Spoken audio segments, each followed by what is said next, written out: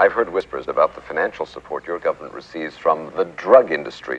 Well, the irony of this, of course, is that this money, which is in the billions, is coming from your country. You see, you are the major purchaser of our national product, which is, of course, cocaine.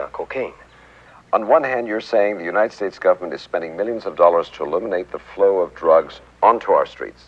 At the same time, we are doing business with the very same government that is flooding our streets with cocaine. See. Let me show you a few of the other characters that are involved in this tragic comedy.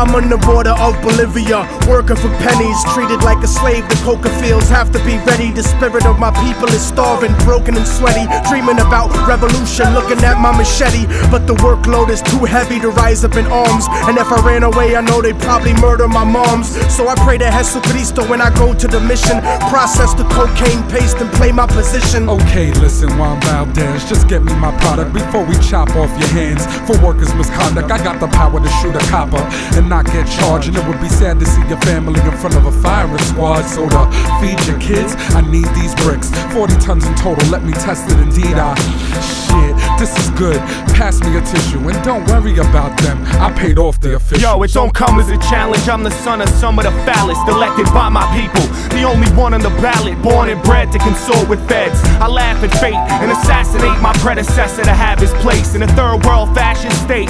Lock the nation with 90% of the wealth and 10% of the population. A Central Intelligence Agency takes weight faithfully. The finest type of China, white and cocaine you'll see. Honey, I'm home, never mind why your bank account suddenly grown. It's funny, we're so out of this debt for this money we owe with ya. When have I told you that I had two governments overthrown to keep our son enrolled in a private school and to keep our tummy swollen? Come on, our fucking home was built on a foundation of bloody throats, the hungry stolen of their souls. Of course this country's running coke. I took a stunning oath to hush the ones who know. The CIA conducts the flow for these young hustlers that lust for dough. I go work in the hood, hit my connect. That's what's really good, and supply work to the hood. These suits fucking crack me up, scrutinized like we inferior, petrified when we meet in my area. My groove will shoot till I say so. You got the loot, give me the yay like Ice Cube, so don't play with my yayo. We won't stop for you bastards, my street scramblers, chop it and bag it. Taking pictures and tapping phones, debating snitches and cracking codes. Fast to cuff or blast the foe on any hustler stacking dough. This pump and crack a blow, and my overtime is where your taxes go. Or gain your trust, get you to hand wait to us, cause we paid up front on the low with cameras taping ya. Getting pop or wait, the prison sentence is doomed. Make the collar to leave with 2 keys out the evidence room. Went my fame, truck, boat, or plane, they watching you. You think you got work? They copping too. We control blocks, they lock countries and own companies. We had nice cars and sneaker money.